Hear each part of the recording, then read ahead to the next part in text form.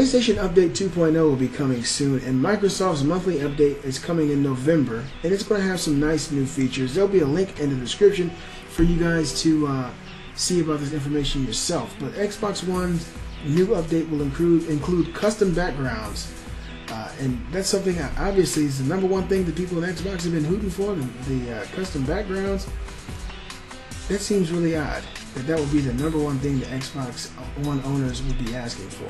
Microsoft has announced numerous improvements, additions, and changes coming to the Xbox One via its monthly system update. The main attraction for November, drum roll, is the new personalization features which allow users to create a customized background. The corporation adds that this is the number one requested feature from fans. I don't know if that's true. I wouldn't think that would be true on any platform. The number one thing we need is custom backgrounds. I think that was probably the easiest thing to do, but I don't think that that's the number one thing people who play Xbox One will want. This comes weeks after the Xbox head Phil Spencer pledged to add custom theme support to Xbox One systems. Though the new update is a stepping stone on that path, Microsoft said that more customization options would arrive later. It's pretty cool. There's some pictures here of the customizable backgrounds, and if you're into that kind of stuff, that's going to be really good for you. Gamers who have enlisted in the Xbox One preview program should be able to access this update now. So if you guys are part of that promotion, go ahead and check it out. Comment below, let me know what it's like. Other additions to the November update include the option to attach a funnel reel to your profile. Users can display 6 video snippets of their gaming feats, which others can watch while browsing profiles. And that's awesome. You know, if you click on someone's profile and they're playing their favorite game, you can see 6 of their favorite games in real quick snippet form. I think that's really awesome. Further to this, what could be the coup for Microsoft as it competes with Sony for relevance in social media, the Xbox One can now publish game clips directly to Twitter. That is awesome. I'm sorry, Bertha and Bella Butt are upstairs, and they seem to roll around every time I do a video. In addition, Microsoft has applied a trending algorithm to its TV guide. TV guide? Who knows if that'll be any good. This system update will launch at some stage in November. A full breakdown of updates is published below, so check that link.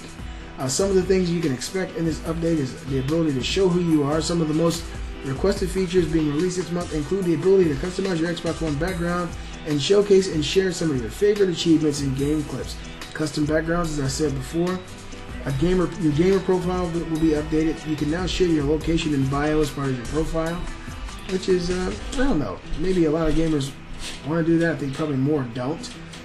Tweet about your favorite game clips. You can now share your favorite Xbox One video clips with your followers on Twitter. Use the share button or any on any game clip you created and select Twitter to compose it to a tweet, which is pretty awesome. A new way to watch TV. I don't even want to read that. Live TV trending. Twitter TV trending. Xbox TV trending. It sounds like E3 2013. Tweets and mini guide. Recents and favorites and mini guide. And there's also some improvements to smart glass updates. Xbox Store improvements, friends, game activity on smart glass. So that's something you can do if you have smart glass.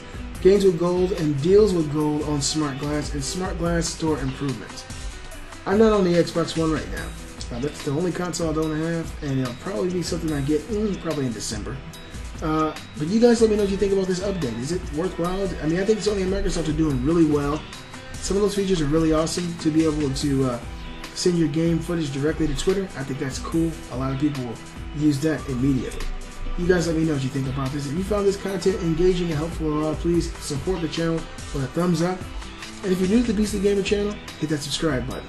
I'm the Beastly Gamer, and I'll see you guys next time.